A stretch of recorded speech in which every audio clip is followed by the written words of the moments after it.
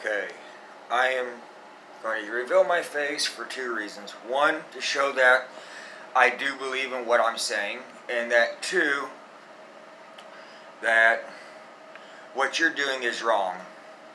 And I will give example on exactly why. So this is going to come up reverse on here, but I'm going to read to you the First Amendment. Okay? I don't care what your Bible says. I don't care what your belief system is. I care about what the government says in our country, in where we live at. If you live in the United Kingdom or somewhere else and it says something different, fine.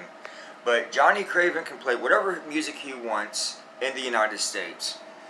The First Amendment provides several rights of protections to express ideas through speech and the press, and to assemble or gather with a group to protest for other reasons. So I don't disagree. If you want to protest, say, okay, this music isn't for you, fine. It isn't for your group or your community, fine. You can play mind control on your little small community that you with. However, if you continue to read and to ask the government to fix problems, it also protects the right to religious beliefs and practices.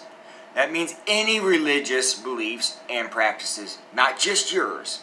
Doesn't matter if you're Christian, a Buddhist, or whatever. It doesn't fucking matter. If you live in the United States, you have a right to your beliefs and your religion. It prevents the government from creating or favoring a religion. What you're for is the government favoring Christianity over other beliefs or systems. And that is wrong, Letitia. The government is not set up to just defend Christianity. The government is set up to where everybody has free will over their belief system and religion. If Johnny Craven wants to make a music band and it has left-hand path-like music in it, that's none of your damn business. If you don't want your community and your church people to watch it, fine. Don't watch it. Don't listen to it. Tell your other people, you can protest against people in your community watching it, but it doesn't give you the right constitutionally to tell other people what they can or cannot do. If you live in the United States, you do have fucking rights. You can protest all you want, and he can play his music all he wants.